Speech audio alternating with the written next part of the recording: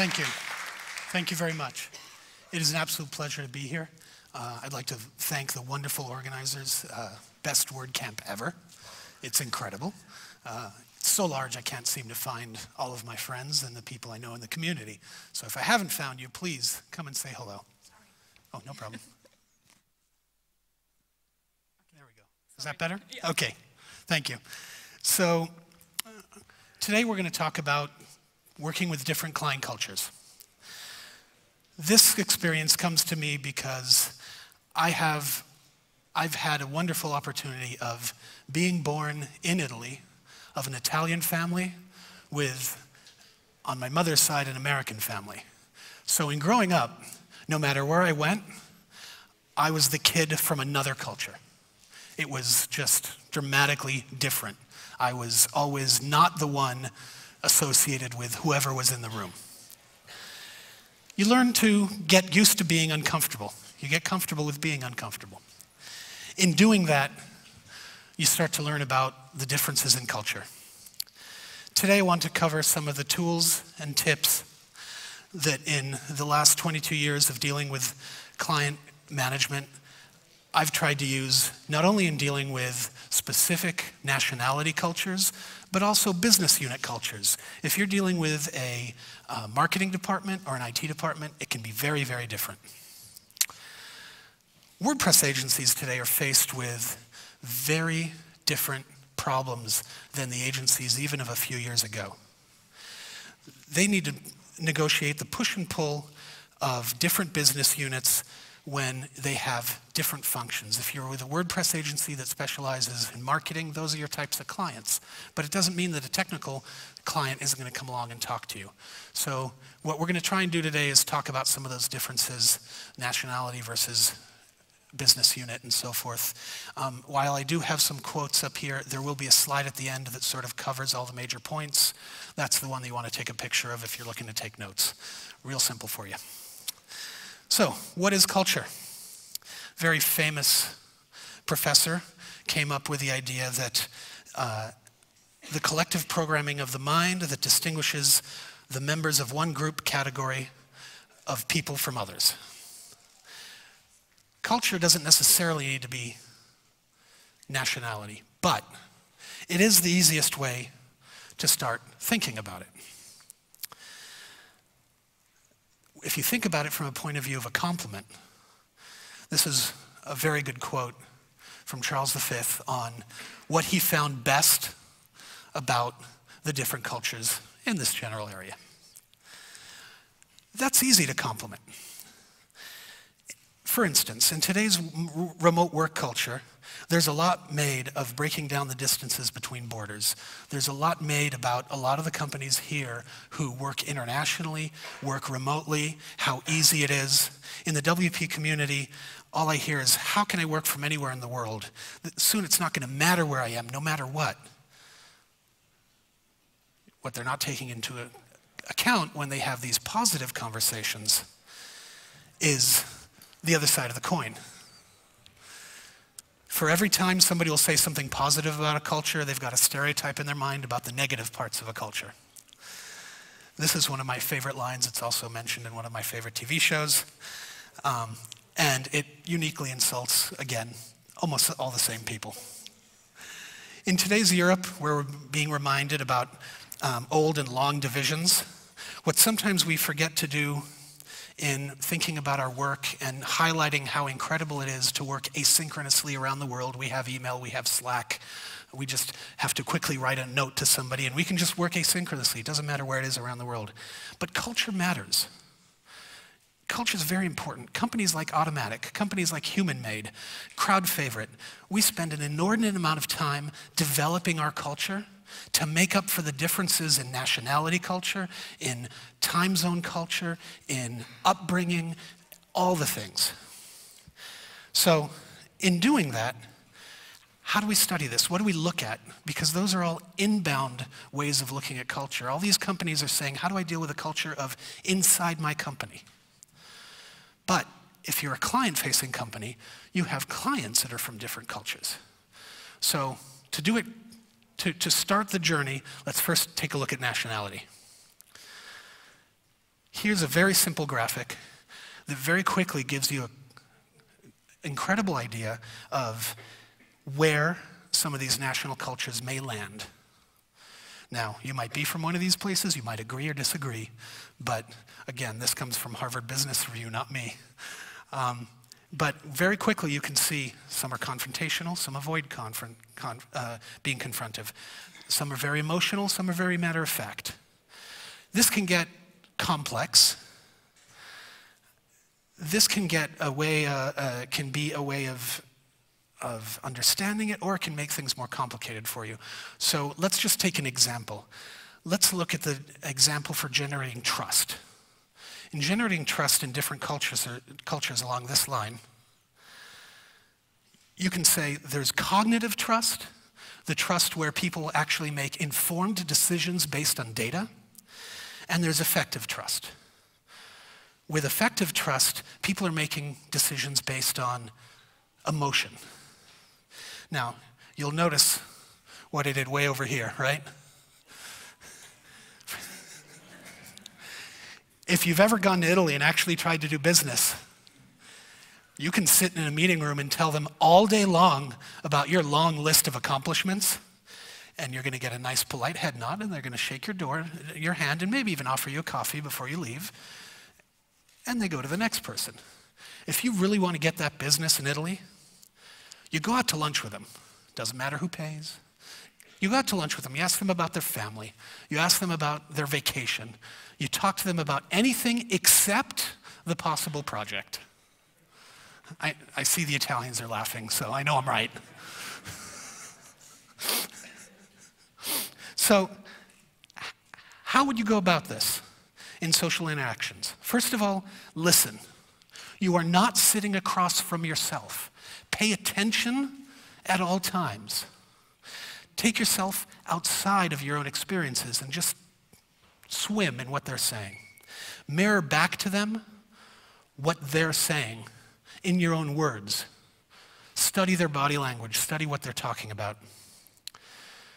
Frequently stop and explain your thought processes of how you understand them if it's a culture that you're not familiar with, whether you're talking about nationality or business. Check in. When they say something that you think is important, don't be afraid to use body language to interrupt them, to say, I have something I'd like to share. So, how does this translate into business or clients? Right, because we've talked about nationality. Let's take a look at client culture. Here I have an anonymous client named Steve. Our friend Steve, we need to map out what's important to him. There are 5 things that you can map out when talking to clients to help understand their culture. Whether you're talking about nationality, you're talking about IT versus marketing versus advertising, sales. Number 1, how does a client value the timelines? Are they more interested in hitting the deadline or being flexible? Number 2, how does a client value format over context and relational aspects of how you communicate with them? Number 3, does a client value pedigree of past work over your current interaction? Number 4, are they more worried about themselves or a win for their community or their team? Number 5, are they somebody who's very straight to the point? Or are they somebody who looks at things from many different angles? Well, let's take a look. Our friend Steve, well, he's been in this business for a long time, so he hits deadlines, so that's linear time. Yet, being in this business, he understands that sometimes things go wrong, so flexible. We'll put him right in the middle. Rules. Our friend Steve is, when talking to him, you find out he doesn't have vendors, he has friends. So you're like, okay, this guy, it's very important this guy to be relational. So, what's important to him? Where he came from or what he's doing? Well, in this case, what he's actually doing is very important to him. Is he somebody who's for the community like the WordPress community, or is he just out to make a buck? In this case, definitely towards a community. And then, is he somebody who's like very American, who's like, get to the point and tell me what you mean right now because let's go? Or is he more Italian and we're going to talk about everything but until the last 5 minutes of the conversation, right? So that's what takes us to a couple of quick sort of tools you can use to map this out for yourself. As I said earlier, you want to listen. Don't bring your baggage to the conversation. Whether dealing with the client value or what their politics are, you'll have clients who value politics over schedule. You'll have other clients that value deep, long-term experience in a subject rather than what's the newest, coolest thing we did with JavaScript. You have to gauge that. You have to try and understand that. But leave your experiences at the door, your prejudices about that at the door, and just take a listen. Always keep in mind that they're not going to understand things the same way you do. I'll give you an example. A Texan, a Russian, and a New Yorker go into a restaurant in London. The waiter tells them, "Excuse me, if you're going to order the steak, I'm afraid there's a shortage due to the mad cow disease." The Texan says, "What's a shortage?" The Russian says, "What's afraid?" The New Yorker says, "What's excuse me?" All three of them heard something different in that sentence. I guarantee you, no matter how clear you think you're going to be about selling your service, about dealing with your client, they're not going to think you accented what you think you accented. So hit those points repeatedly. We all hear different things. Another thing that you'll hear whenever I'm speaking about project management and account management is always be setting those expectations. In all my years of dealing with all sorts of professional services companies, from business consulting through advertising agencies and digital agencies, all the horror stories aren't around a server crashing and burning. They're not around a technology that didn't work. They're around a misstated client expectation, a misunderstood specification. You can always understand better if you're continuously having that conversation. But how do you have that conversation? I have a telecommunications client who their company culture is email. And I don't mean 2 lines of email. You talk to them and you get 14 paragraphs. They will never pick up their phone. They will never want to have a meeting. They just want to use email. I have other clients in advertising and PR who, sending them an email, they're not even going to read it. I don't care if it's 1 sentence. They want to jump on that call. Even better than jumping on a call, have a video conference if they're not local. Why? We'll get into that in a second.